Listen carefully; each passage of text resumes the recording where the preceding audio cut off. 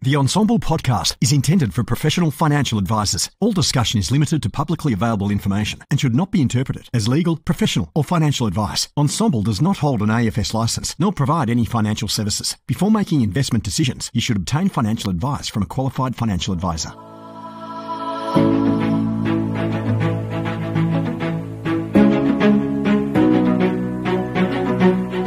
G'day, Clayton here from Ensombl. Thanks for joining me for this podcast. It's a pleasure to be able to do this from time to time. Hopefully you enjoy. If you're not already on Ensombl, please go to ensombl.com or find us in the App Store. This podcast is proudly sponsored by NetWealth. Imagine a world where you can offer clients access to local and international investments. A world where you can engage with clients meaningfully, backed by powerful data and insights with mobile-friendly technology. A world where you can build business efficiencies through scaled managed accounts and bulk reporting. And a world where you can get all the latest news, research and insights to spot the changes that really matter. Wealth is more than just money. It's about opportunity and progress. A world of opportunity awaits you at netwealth.com.au/woo. G'day, Clayton here from Ensombl. Thank you, Peter, for being a guest today. Normally you're on that side of the microphone, but today you're on the guest side, so thank you so much for coming on. Oh, I'm very excited. You know what? It's a little more relaxing being on this side, I think. I think I can just chill and, answer questions. It's glorious. 100%. And because I did a podcast just recently with Ben Nash as well, and he said the exact same thing, because there's obviously a pressure when you're the host to deliver an outcome, but almost not even be there. It's this weird kind of, and I think advisors are strangely well positioned to be able to host a podcast just with the nature of the work. Yeah. But with all that said, I think you're exactly right. I think being the guest is far more enjoyable. So now that you've rubbed that in, I'll try to live up to no my pressure, job. Clay. Yeah, the job description. Well, so you started, how many episodes have we done now with the AdviceTech Podcast? Well, I've recorded 24. I think we've dropped maybe 18 or... Oh, okay, cool. Or 20 maybe, yeah. And when, when we sort of sat down and this is the internal Ensombl team, when we sat down to start leaning more on these TV thematic show concepts as an overarching podcast channel, Advice Tech or Wealth Tech was definitely one of the top ones that we wanted to implement, because it's all about efficiencies and getting the most out of technology, right? And considering, and I've said this before on this podcast, considering you were Scaled Advice before the word Scaled Advice existed, like you were the very first person I was ever aware of that ever went out to produce, SOAs at scale over, as many clients as possible. You've had such a, very interesting journey on different technologies. I was just trying to think back to, if you go back to say 2016, 17, what was the big company that had like a super complicated where everything was mapped out and it did the next thing and it did the next thing? I can't quite remember. You don't mean CRM or Advice CRM?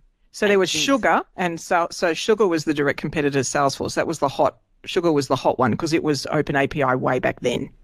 Yes. So that was one. Oh, there was Infusionsoft was the other one. Infusionsoft. Yes, I went to their conference and everything. Yes. That's what. Yes. So what were they were like a really early, an early sort of example on how to do all this. But I would imagine it would. I remember trying to look at it once, and I think their manual was the size of a Yellow Pages or something, and I'm like, there's clearly no way I'm ever going to use this. Yeah. But it's tech in and of itself has come a long way since then, and so I'm sort of interested to ask, because there's these two concepts, two sort of philosophies, and it's across not just tech, but it's across everything with decentralization and centralization. There's always there's always the competitive tension of what's better, to use best of breed amongst many different providers, or find one provider where everything's intrinsically interconnected and makes logical sense from one flow to the next.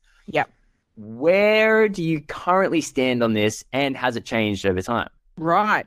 So, you and the listeners are going to hate this answer. It depends.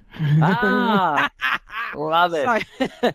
So I think some people, and I guess I'm saying business leaders, maybe the owners or the practice manager or whatever, I think some of those people naturally respond to what I would call a franchise model. Really, when you're talking, that sort of one thing that does it all, it's really like a franchise. This is the way you do it. You offer fries on the second order. You like it's really structured. Yeah. You get this system, you get this product, so the franchise model really appeals because to them it's all in the hustle. I've just got to get busy, and the rest has been all chosen for me, right? And so that can really suit people, and they can do gloriously well. Yes. Doing that. Whereas for others, if you want to design your own experience, because that's really the difference. In a franchise, the experience for the client is sort of defined, really. Yeah. If you want to design your own experience, I struggle with anything but best of breed selection because your experience might start with a conference somebody attends, and then a meeting they go to, and then a quiz they do, or it's all those little steps define the systems. The experience, tells you what you need for the systems. So I think I struggle if you're doing much, design, UX, user experience design in terms of clients. I think it's a struggle to sort of have the glorious one gorilla system. Yeah. Because they're not built for that, know. Whereas best of breed is, because to you it might, the most important thing might be that it's super easy for clients to make an appointment. Well, you need the best ever scheduling linked with video ask, linked with whatever. It depends what's, to you what a user experience means.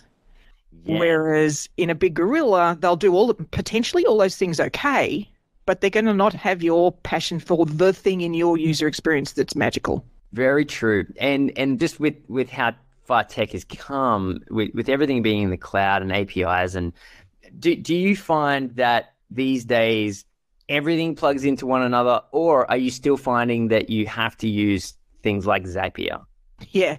So if I exclude advice tech in the purest sense, so tech for advisors, almost it's 99.99% talks to each other or comes close. Right. The challenge is when one enters into tech for our industry, and that's not me judging the tech providers at all. This is all the nature of the way our industry's evolved. But that's where you hit huge barriers. And part of it is that horrible word legacy. You'll have product providers that have systems that still require a \7/9 to enter the screen of the whatever. So, people need to understand that still exists. Yes. But also the tech providers similarly, were responding historically in the last couple, since you and I maybe started in this industry, they were responding to large order requests. Absolutely. CBA financial planning for 1,000 advisors. We need this compliance focus. Yes. What we're demanding now is I want this client experience focus. And those two things are different. They're not necessarily conflicting, but they're different. Yes. And so, the tech historically has struggled to sort of respond to that. And therefore to them, why would it talk? Why would it talk to something else? You don't need to. We've got what you need here, and it's safer if you're within our system, and it's, all those sort of things. So, I think that's the minute you walk inside our game, then those are the challenges you're sort of dancing with. And that's why, integration, it's something, bless their cotton socks, the guests on the podcast, the AdviceTech podcast, I'm sure some of them are like, oh, crap, she's going to ask that question, because I do with everybody. Hey, what are you doing with integration? And you hear somebody who's like, well, of course we integrate and have open API and use Zapier and use whatever. And I'm like, woohoo! To me, you've already got the biggest green tick humanly possible on a system if that's what you've got. Because then it's just down to my creativity. It's down to how I can use the system. That's right, yeah. It sort of unshackles you significantly.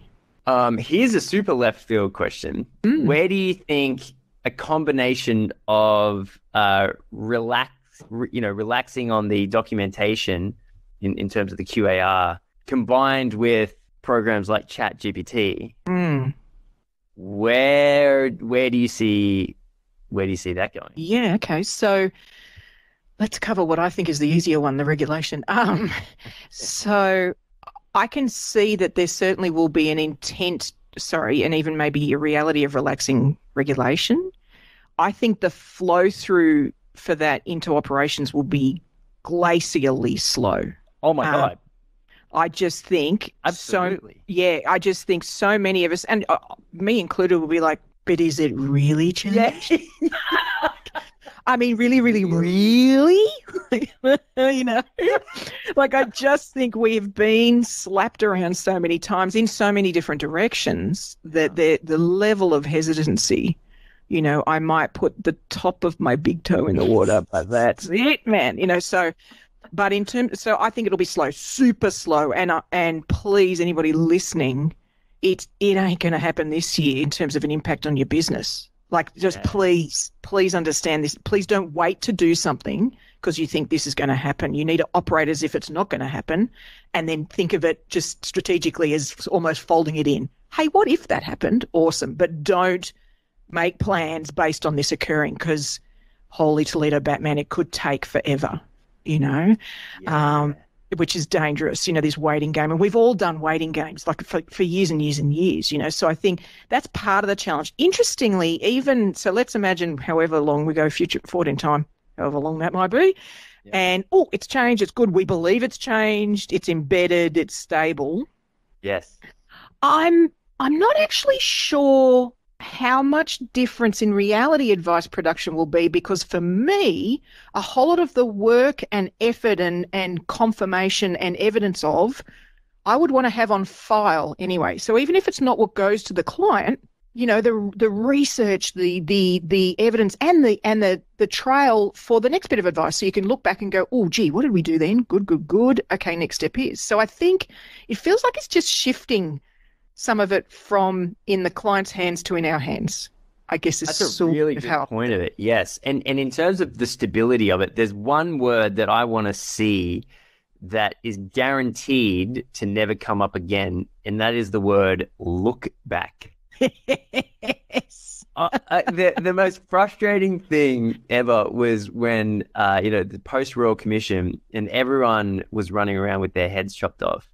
And then the advisors were getting judged by the compliance on rules that didn't exist at particular times. Yeah.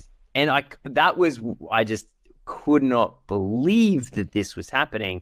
And that's the top of my mind, that the number one thing is, okay, if we adopt something like this in 10 years' time, is someone going to come back and look back right when the rules have changed again? Oh, they were more lenient back then. Oh my God. So I think you're right. I think the level of due diligence for two reasons, of course, compliance, but as you just said, for the user experience, like if I'm delivering advice, why wouldn't I want to keep immaculate records to know why advice was delivered like this, so that there is a better basis of advice moving forward?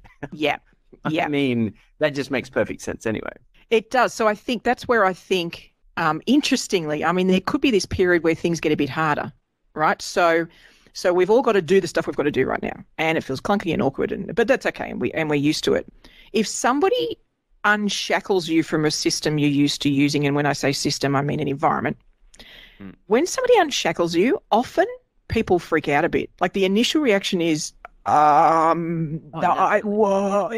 So once you can do anything, so what I'm saying is anything in terms of interacting with the client, as opposed to, like we're saying, this sort of evidence-based research, all the analysis, actually it could add work just because it will be starting from scratch. We'll be recreating the wheel. We'll be wondering what we can do. So I actually can see a bit of a dip in productivity before it lifts, because we'll all be, should I do video? Should I not? Should I? Like, and all of that faffing around, while in the end, probably a good thing, actually could cause a bit of a dip, I think, particularly if you're not already looking at that stuff. So that's the thing I would say is you can be investigating great ways to engage with clients now without changing the advice doc process.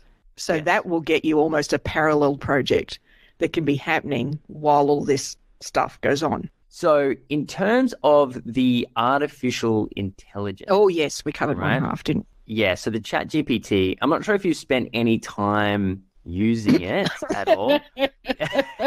You say as you so voluntarily respond with disgust. No, joking, because what a funny question. Me, squirrel-based tech curious person not having played with ChatGPT. That's just so funny. Touche.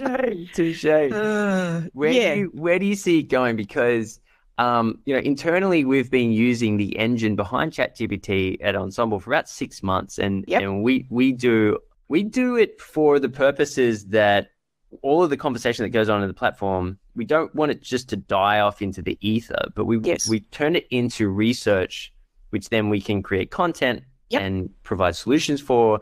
So it works really well on our end, although it's been a little bit clunky to get our heads around. We have, and I'm pretty confident that it's the future of the company. And then ChatGPT comes out, and it was all of a sudden it was like Windows 95 to DOS kind of thing. Like it became this really easy way to engage with it, and a lot of people have started using it. And I think a lot of people have now realized it's like a human in the sense that it knows what it knows. It can't invent new things, but it knows what it knows. Yeah. And it's very good at cross-referencing different data points. Yes. It's not impossible. It's not perfect, but neither but are it we. is. Yeah, correct. Yeah. And so do you see that that there's an opportunity for this to be used in the advice space? Yeah, and I'm still getting my head around what it is, but in my head I've worked out where it fits in a style or in a tone or in a that sort of thing. So, there's if we use an analogy, there's advertising is an interesting space. It's a creative space, but there's a broad range of quality. And if you want to get a better understanding, I'd actually encourage everybody to watch the Gruen because they actually analyze ads, and the insight into what they think is good or bad, how people react, what it creates, I think advisors can learn a lot from in terms of messaging. And the lesson to me is I think ChatGPT, those sort of things, AI, are like, those ads where it's somebody interviewing somebody who's pretending to be at the chemist. So it's the advertorial, right? It's advertorial. So it's meant to feel really human and real, but it's actually slightly awkward, and you can tell it is. So it is replicating human interaction, but just not quite. Yes. Right? Okay, so that to me is where sort of AI plays in that space. So it does replicate, but there's just a not quite. Whereas to me, then human, like the thing we can do is the M&M ad, no, you get in the bowl. Like the thing that cracks us up that's become, or not happy Jan. Like these things that become lexicons in society that nobody would have come up with, but it just resonated in this magical way, right? So I think that's where I'm sort of sitting in my head. And what I mean by that is, okay, if there's a task or a thing we need to achieve, can I have the almost human version, or do I need the magic? Yeah. And so that is where I'm trying to sort of sift in terms of how it might get applied. Yes. So almost human, so that tells me that with processy things or just record keeping or digging through records or, all of that works. And in fact, you'd argue maybe it'd be better than us, digging through records. Right, all that stuff. So digging through records, all that stuff, anything repetitive, matching, so whereas actual engagement, so if you've set the scene with engagement, but then it's helping with frequently asked questions, maybe, but I feel like I think our bullshit detectors are a bit high. So we sort of go, that's a chatbot. Now they can still form a function when we know that's what they are. And I think that's the other thing I'm getting my head around is don't present something like the AI as a human. I think that's 100%. A mistake. Yeah. Whereas if you know it's a chatbot, it says, hey, we've got this chatbot function here, try and answer the questions. I'm like, oh, cool, thanks. That's really helpful. I might get my answer, done and woohoo. Whereas if it's pretending to be a human being and then it isn't, you're like, oh, for goodness sake, that's just not, No, 100%. How we use it with Ensombl, and I guess this is kind of how I think if we were to start using it in advice, it'd be something similar. Is we put all of this conversation into the artificial intelligence, and then we can query the artificial intelligence as to what the advisors are saying as a collective. So right. So when you said digging through records, something like, hey, I'm thinking that rather than it being a client-facing thing, because I'm totally with you, and that concept of selling in the pharmacy, I thought was so accurate. It's very true. So I wouldn't dare let it near a client. But in terms of saying to the AI, hey, here is all of the here is my client situation. Here is all the pieces of advice that I've delivered. Here's all the outcomes that have been received. Am I missing anything? And I think that after a little bit of time, not now, but I think with a little bit of time, that will be available. So, and there's providers already going down that path. There's people I'm chatting. Yeah. So there's in some of the upcoming podcasts, there's people that are already working on that almost. Well, there's only actually so many permutations of strategies combined for clients because there's only so many things you can do.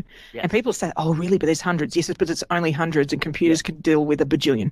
So it's not actually that many. And so once you know that, then you can, with a AI and all those smarts, what it's really doing is, when you choose that, it excludes that. When you do this, it excludes it. And it can help you go, yes, but you've not added that. Why? Yeah. Like it really can catch exceptions. It can, it's sort of like the most complicated if then else concept. 100%. I think for strategy and, really thoroughly thinking something through, it's just giving really what it's beautiful at is frameworks. Totally. Right. It's just turning frameworks into something that's easy to interact with instead of a god-awful checklist. We've all seen those, right?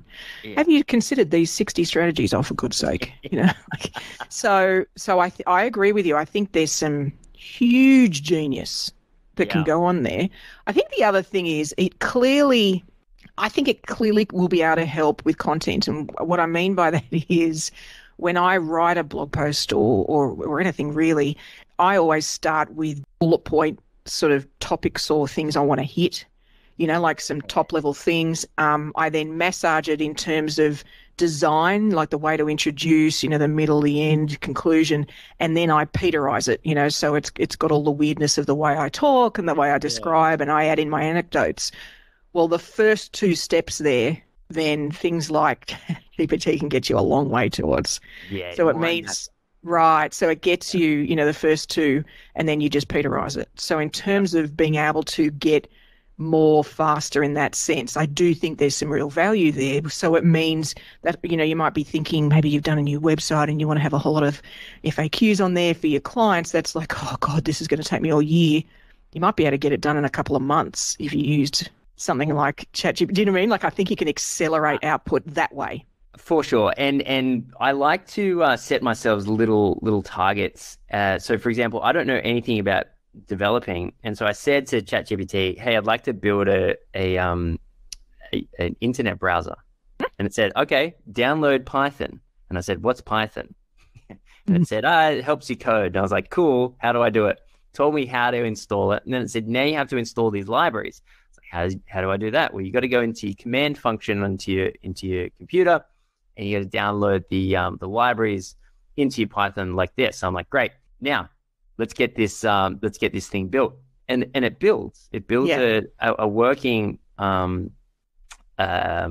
browser, which I coded up knowing nothing about coding, and then I said, hey, I need a back button and a forward button and a search bar. So then it included the additional code, and I was able to do that, and then it crashed, and then I was a little bit lost. So I said, hey, it crashed. I went back to and it said, oh, what was the error code? So I went in and found the error code, sent it to them, and it said, oh, I can see what the problem is. Fix it like this, right? So then I thought, okay, that's kind of cool. Now what I'll do is I'll see if I can use AI to build a website. And so I jumped onto Squarespace, I think it was. And it just quickly sort of put something together. And then I needed a logo. So I went on to DALL-E and I typed in a couple of different options. And then I found a really good logo. So then I uploaded that as the logo. And then for the sales text, the copy on the website, that was all ChatGPT. So I was able to upload that. And then I needed like some photographs of, the product. And so I went back to DALL-E and I was able to create all these photos. And then sort of within about 3 or 4 hours, I was able to create, a very pretend business. Yeah. But it's the use cases for this sort of stuff it's all very early, but it's quite substantial. Yeah, it is.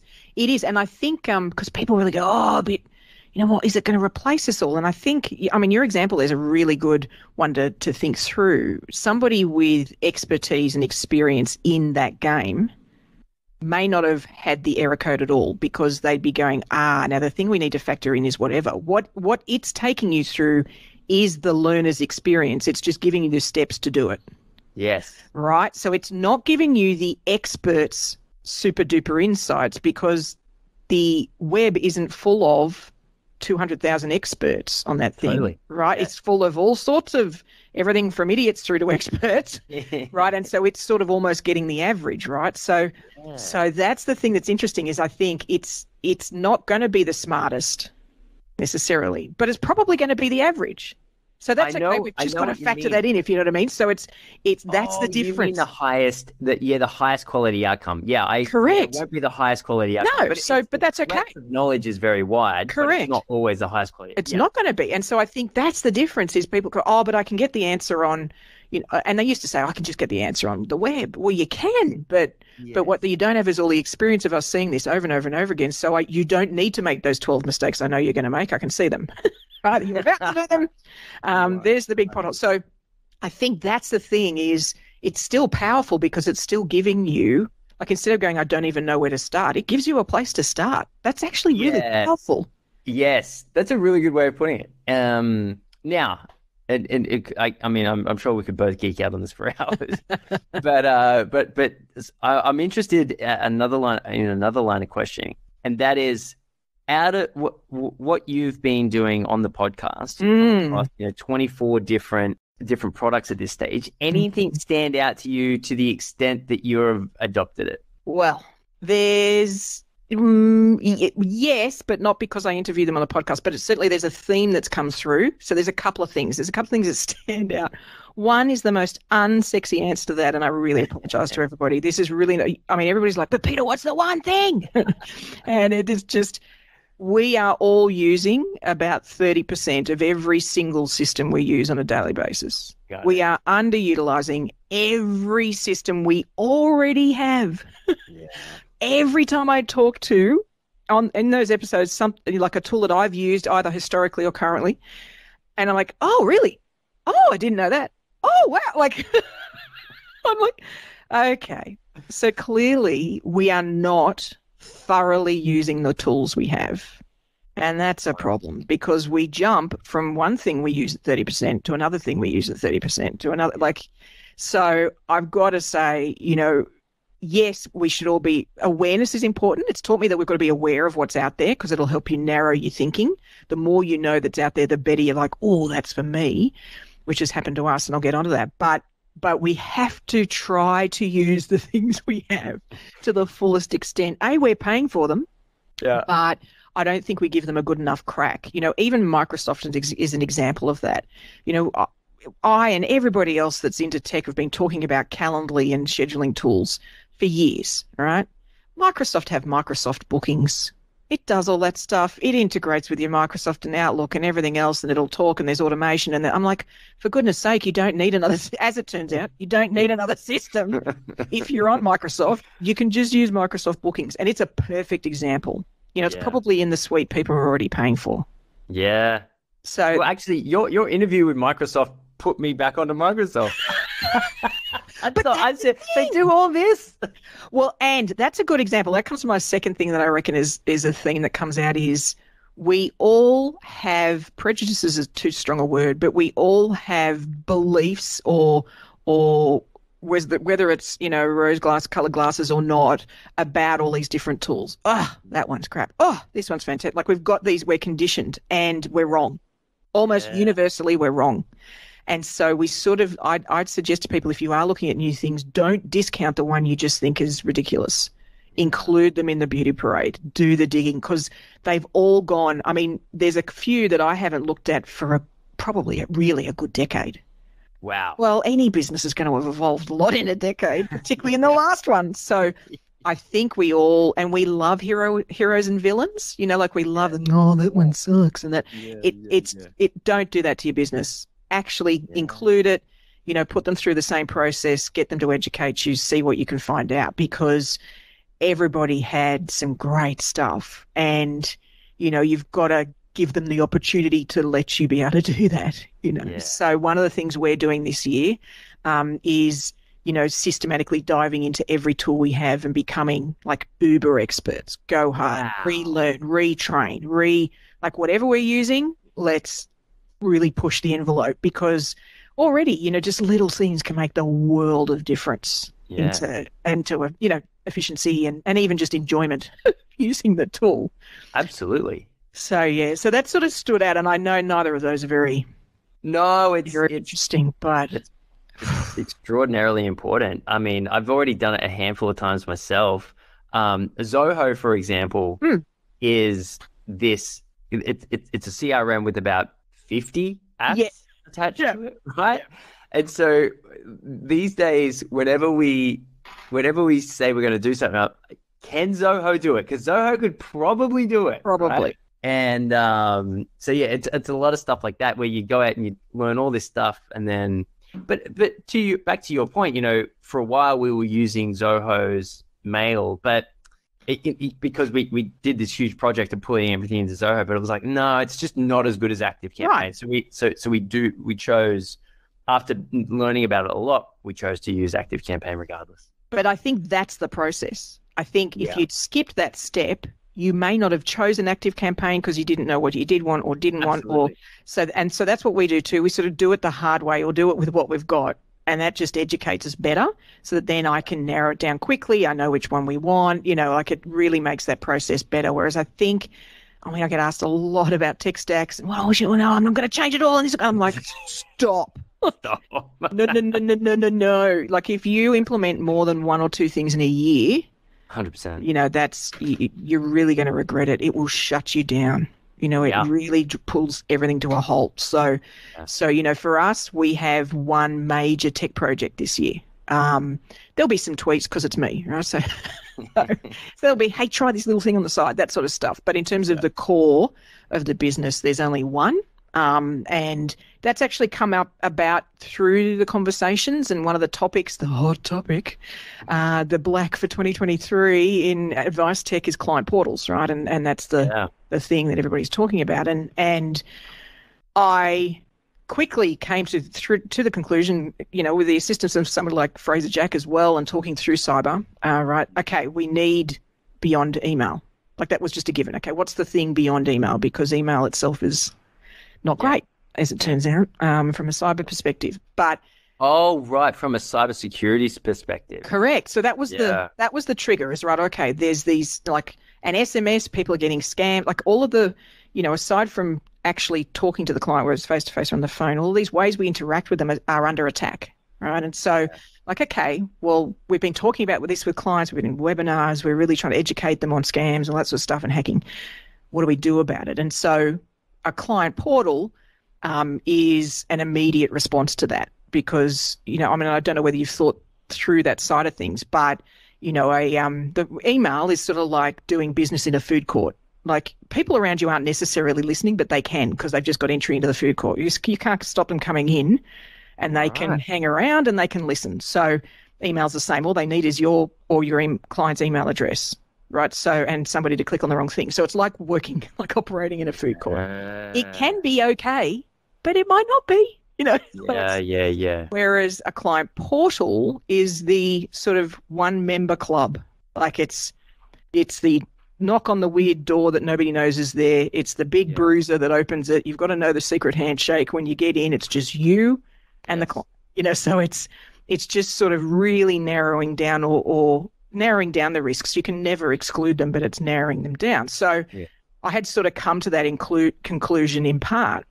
But what bothered me is I hate making business decisions out of fear or out of a defensive position, and this felt defensive to me. Did you mean? Like it's yes, that's not enough, right? I feel like I wanted more. And so I was not resistance the wrong word. I'm like, I wasn't excited about it. And then so I, as part of some other work I was doing, did some digging in historically into our tasks. So basically, what's the team been working on?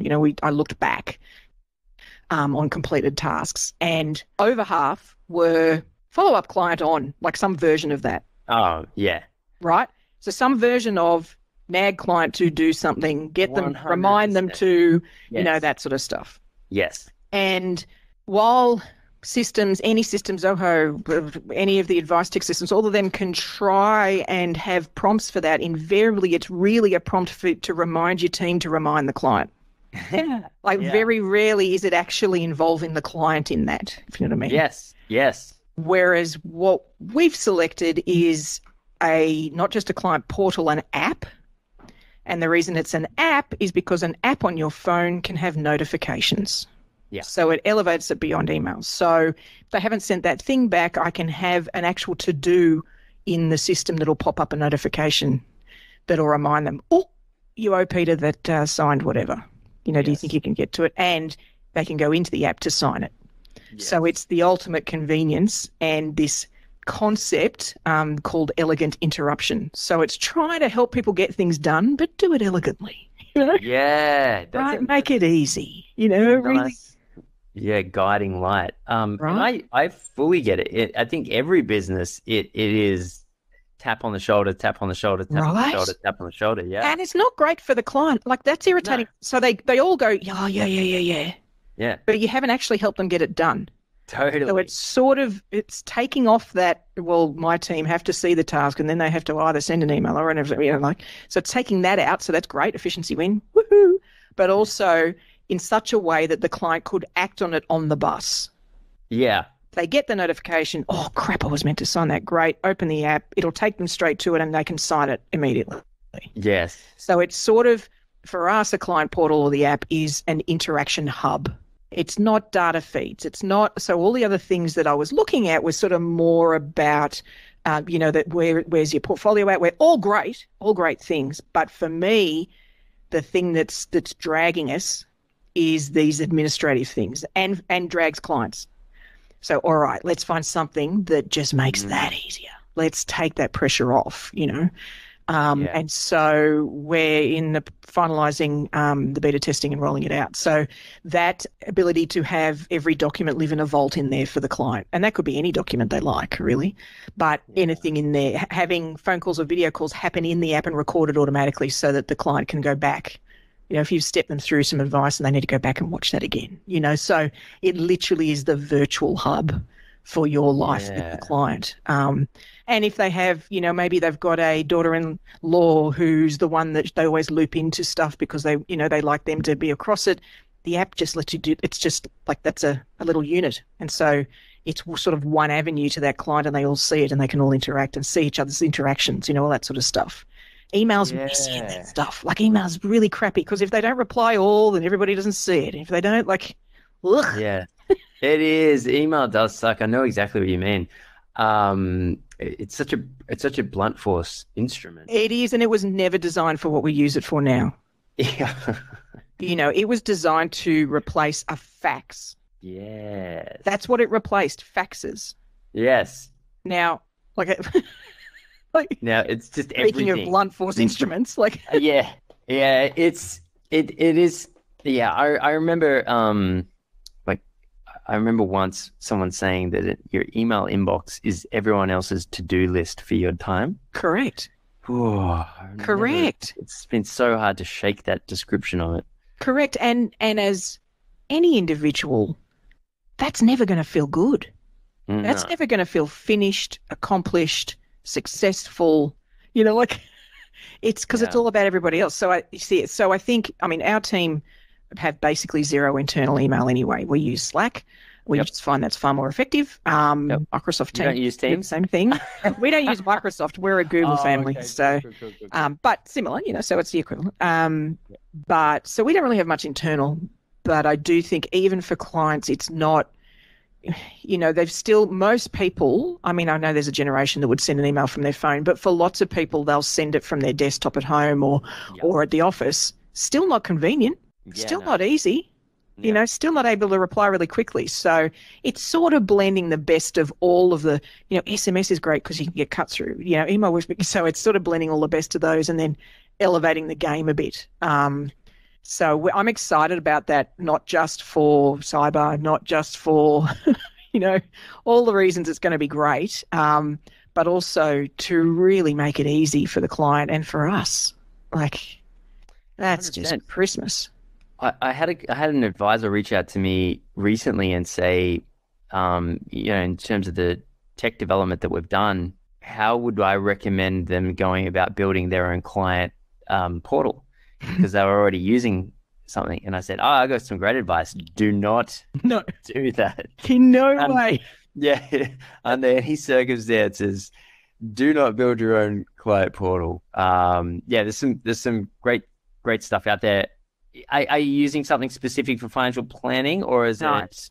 Okay. No, because I'm, and it's about, once again, our clients, our offer, how they interact with us. Then our clients aren't the type that'll be logging in each day to look at the balance or, that sort of stuff. It's not the way we sort of engage with them. So those data feeds weren't necessary. And now, hey, in a couple of years, I could be coming back on and going, well, turns out they are. But actually by then I'm hoping data feeds won't be such a big deal, so I probably can get them fed into this thing. So what I went searching for was outside of the industry, looking for that client interaction, like who is an expert at doing this, and an expert across any industry, who can really make anything streamlined, legal, advice overseas, banks. So I found a group that do basically white label apps. So they've sort of done all the hard work, and then they, you pick a name and you do your branding. They load it up to the Apple